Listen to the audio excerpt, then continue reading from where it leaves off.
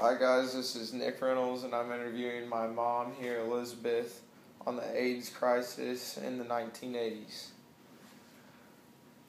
First question is, what connection did you have to the world's AIDS epidemic that began in the mid-1980s? Primarily it was a personal experience. I had some friends who suffered the terrible disease, and I worked at Bristol-Myers Squibb, which is a pharmaceutical company that developed the second and third drugs that were used in the treatment of AIDS. I worked with physicians and patients and the FDA to discuss side effects and the treatments available for the people. Okay. When did you first remember hearing about the illness and what was your reaction?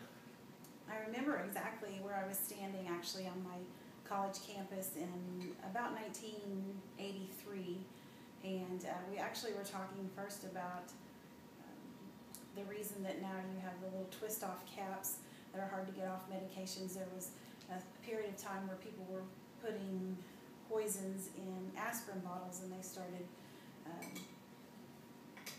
making the tamper-resistant bottles, and we were talking about that, and led to a discussion of what at that time was called gay cancer that affected a small population of gay men in larger cities in America like New York and Los Angeles and Philadelphia. And that was the first time I remember hearing about it. It wasn't something that I was too concerned about because it affected such a population that was so small. It was kind of grew to where, as we were hearing more and more about it, it was kind of like recently it reminded me of the bird flu that we heard about in the last couple of years, and it began to get a little bit more disconcerting. When did most people become familiar with AIDS and HIV? I think in general in America it became a topic of conversation about the mid-1980s. There was a Hollywood legend, a leading man by the name of Rock Hudson, who succumbed to the disease. And I think it became a little bit more personal there. People were starting to hear about the virus and the spread of the virus and the means by which it was spread, and people were beginning to know people within their own small communities that had the disease. Who was most directly affected by the epidemic? I remember when I was working at Bristol-Myers, there were people who called it the 4 H's, and the people at that time that were most directly affected were 4 H's: the Haitians, people from the island of Haiti, hemophiliacs, or people with a bleeding disorder that got the drug through, or got the virus through blood transfusions, homosexuals, and heroin users or intravenous drug users largely were most of the people affected at that time, and that has, of course, since changed. Okay. Who are some of the key figures connected to the AIDS epidemic? Some people that come to mind immediately, one of them was a Dr. Gallo, and there was a French physician that worked with the Pasteur Institute that kind of early on into the epidemic, they discovered the virus, HIV virus, that led to AIDS. I think of a Los Angeles doctor, Weissman, who noticed that the epidemic was affecting a certain population of gay men and helped in that way to learn a lot more about the disease.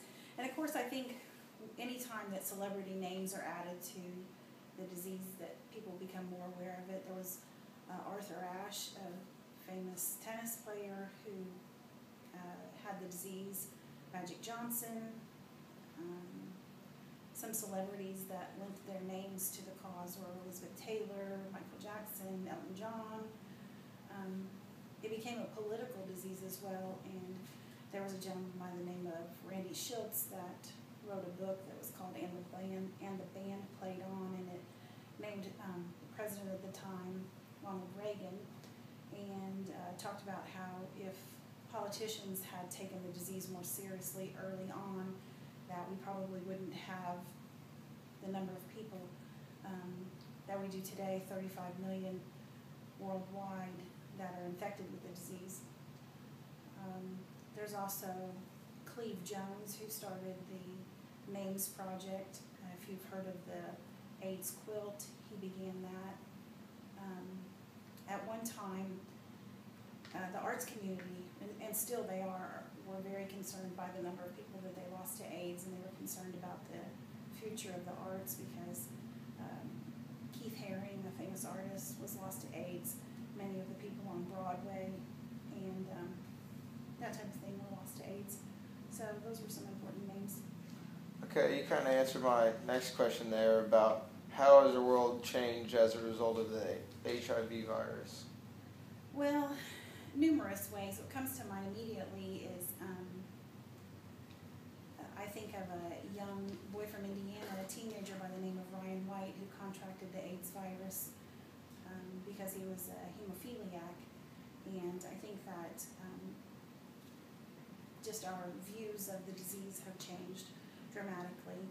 At one time, he was not allowed to go to school because people were concerned about his disease and how it was spread and who could become infected. There was a time where people with HIV virus were not allowed in public swimming pools.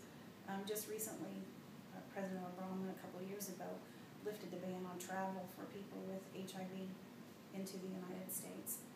But also in many ways, such as just the way that needles and blood interactions in medical professions are handled.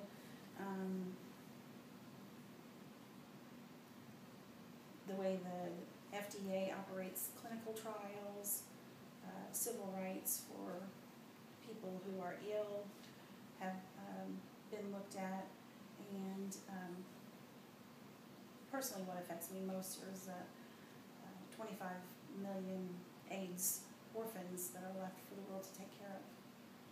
Okay, final question is, what is the future of the HIV epidemic? Well, kind of, I think with a lot of epidemics, it has its ups and downs, and there was a time where there were, because of education, there were fewer people being infected. Unfortunately, that's kind of ebb and flowed in the negative way, and now the infections, especially in sub-Saharan Africa, are at the epidemic level. There are some villages that are 50 to 65% of the population is infected. There are areas in Asia and Eastern Europe that are, the infections are on the rise again. But I think that the changes that I've seen is when I first started working in the field, that the time from diagnosis to death was typically about 16 months, and now the disease is treated more as a long-term illness like diabetes, and it's something that people can live with. Okay, well that's it. Thanks, Elizabeth. Right, welcome. For answering my questions there. Okay. Okay.